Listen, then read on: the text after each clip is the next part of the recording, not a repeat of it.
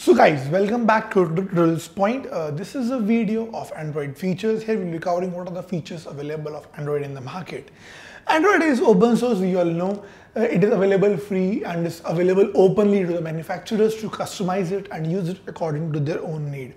Other than this, there are no fixed software or hardware specification or configurations mentioned in Android that makes it more customizable and even more better. Now, the features that are inbuilt in Android are as follows.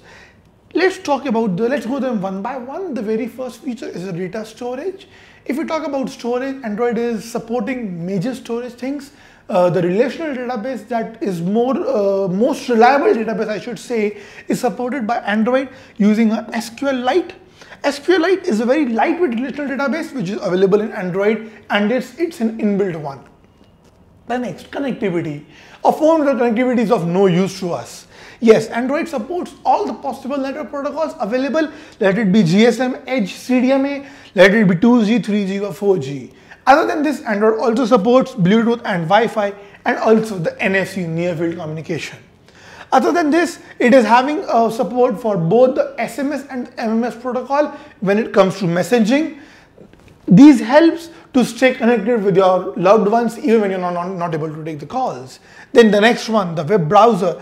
Android's browser is based on the open source Chrome's V8 JavaScript engine, which makes it compatible with all the available browser versions as for the desktops. So no limitations, but a portable handset in your hand, which is available for all the things that you can do available with you.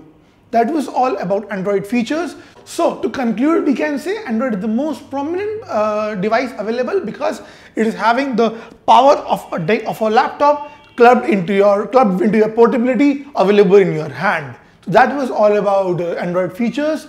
In the upcoming videos, we will be covering about Android installation guide, and stay tuned as we take you step by step into building your own Android applications.